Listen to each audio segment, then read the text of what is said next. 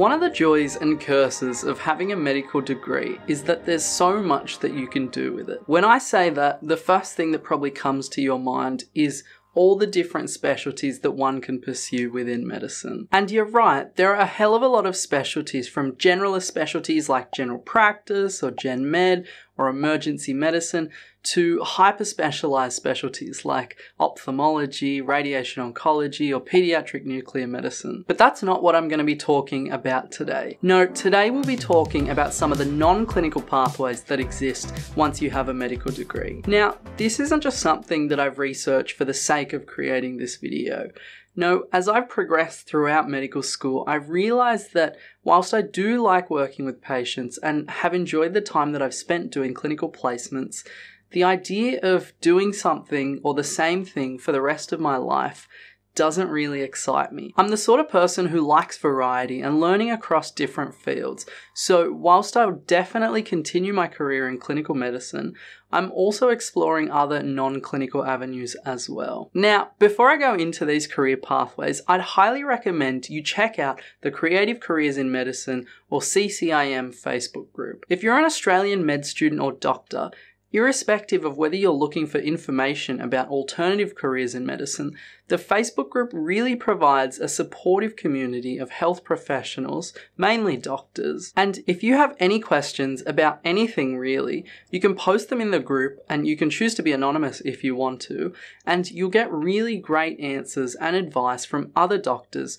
who have already trodden the path that you want to. Before we get into it, if you do find this video to be useful and you'd like me to do a part 2, please let me know in the comment section down below. Oh, and one final piece of hedging before I get into it.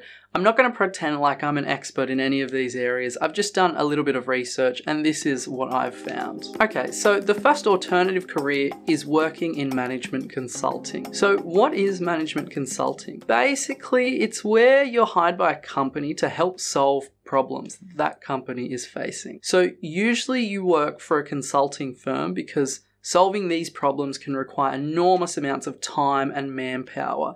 And large firms typically have the resources to ensure that you don't have to spend your time doing a lot of administrative work and you can focus on the problem-solving aspects. In the management consulting space, the big 3 firms are Bain & Company, McKinsey & Company, and Boston Consulting Group, or BCG. So to make this more concrete, let's use an example. Let's say an athletic apparel company called Ekin has made a pledge to become carbon neutral by 2030, but currently in 2022, they're not on track to meet this goal. Ekin hires a management consulting firm, CVB, to find out why they're not on track and what steps they can implement to reach this goal. CVB sends out you and a team of 4 other management consultants to help solve this problem. You have 4 weeks to work on this project and get the client a solution. So hopefully this example demonstrates that as a management consultant, you get to work in a team to solve complex, high-level problems for companies,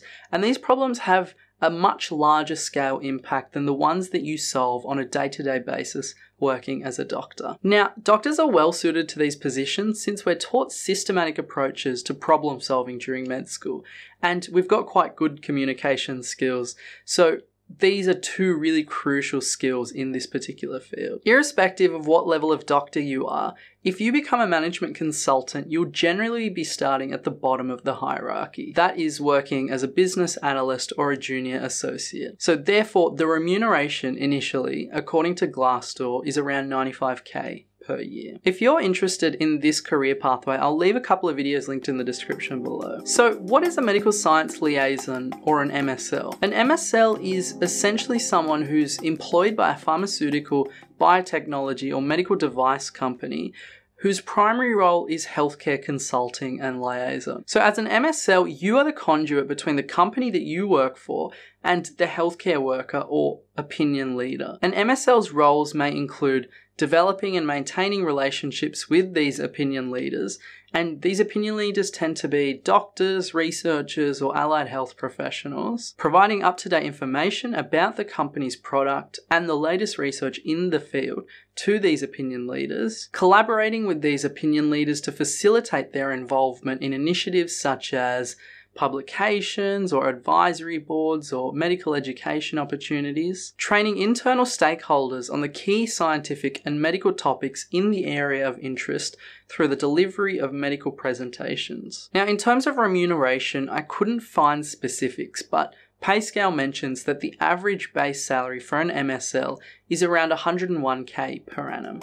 If there's one area of healthcare that has boomed over the past few years, it's digital health. So what is digital health? Digital health is essentially the use of technology to enhance healthcare delivery. It encompasses quite a broad scope of practice, including the use of wearable devices, mobile health, telehealth, and health information technology to improve health outcomes. So you might be thinking, what does a career in digital health actually look like? Well, some of the roles that you may perform include designing health-focused educational resources for use by other healthcare staff, assisting in the development of virtual care platforms, providing advice and telehealth support to other staff members, as well as working in a more managerial role, liaising with stakeholders, overseeing staff, or doing PR work. As you can see, the roles are quite diverse, but generally the positions that a doctor may occupy involve higher level managerial work. In terms of remuneration, one sample job that I looked at was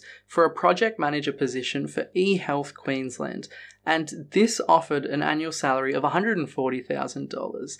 But I'm sure that the pay is quite variable depending on your employer. Medical education can range from the delivery of informational content targeted to the medical student level all the way up to even the consultant level. There are loads of different ways that you can get involved in medical education. For example, if you're more entrepreneurial minded, then you can start your own YouTube channel, your own blog, your own podcast, or your own company focused at delivering high quality med ed content. If you're a GP, then you can work for the regional training organizations as a medical educator, or you can work for universities as a clinical skills tutor, as a PBL tutor, or as a course coordinator. There are quite a diverse range of roles that you can apply for if you are interested in medical education. And if you've identified a particular area where you think medical education is lacking, for example, dermatology for medical students, then there's nothing stopping you from going out and addressing that niche by creating your own learning resources or platform. The remuneration for working in medical education varies greatly,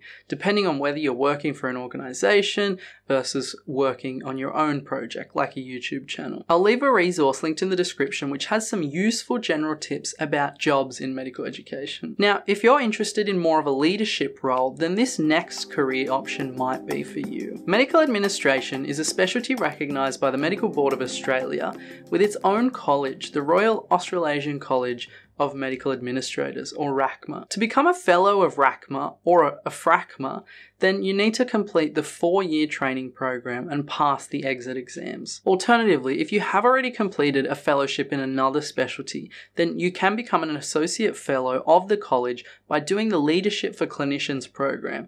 But I think this is more tailored to those who still want to work clinically, but also be a leader in their space. Though the roles that you can be in are very diverse, broadly speaking, your responsibilities may involve managing clinical workforces, overseeing multi-million-dollar budgets, and managing capital investments such as buildings or biomedical technologies, dealing with medico-legal and performance issues relating to clinical services and staff, liaising with key stakeholders, so for example, hospital boards or ministers. A career in medical administration can lead to a range of senior positions, including becoming a chief medical officer or CMO, or another chief health executive of an organisation, so for example Headspace, becoming a director of medical services for a hospital, becoming a consultant to governments or private sector health services. In terms of remuneration, this 2011 MJA article states that one might expect a starting salary of around 300k per annum